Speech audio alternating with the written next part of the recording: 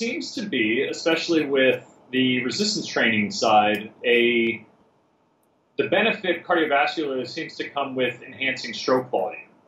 This was bore out in, Doug McGuffey frequently talks about this study done in Germany in patients with heart failure, in which they included a centralized catheter to measure sort of right side return of blood flow to the heart.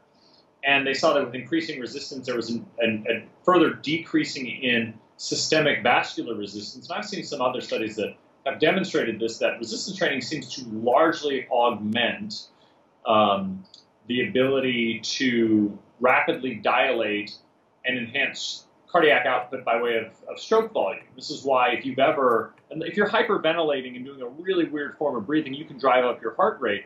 But if you're breathing in accordance with not trying to just breathe like a maniac, but rather just let your ventilation and your respiration match your work, you'll find that your heart rate, while it goes up, it doesn't come anywhere near your cardiac max, assuming you're not chasing that cardiac output. You're moving gingerly piece to piece or machine to machine. It seems to kind of settle in somewhere around 60% of your age predicted heart rate max, which is about where stroke volume levels off.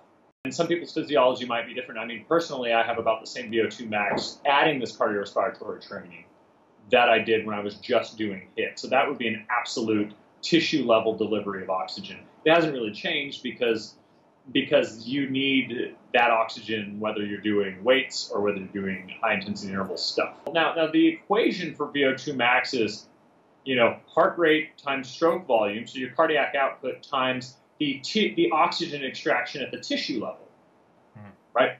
So for us, if you're talking about resistance training, we come preloaded with the ability to extract oxygen pretty aggressively through the form of exercise we've been doing. If you're doing HIT, you might have maximized to some degree that variable because it's not very trainable. I mean, if you are a healthy individual, healthy adult, in a reasonable amount of shape, you might have 10 to 15%. I mean, there are some individuals who do 20, 25% of that improvement. But if your average untrained adult male is about a 42 milligrams per kg per minute on the VO2 max scale, that means they might get the 52 if they're lucky.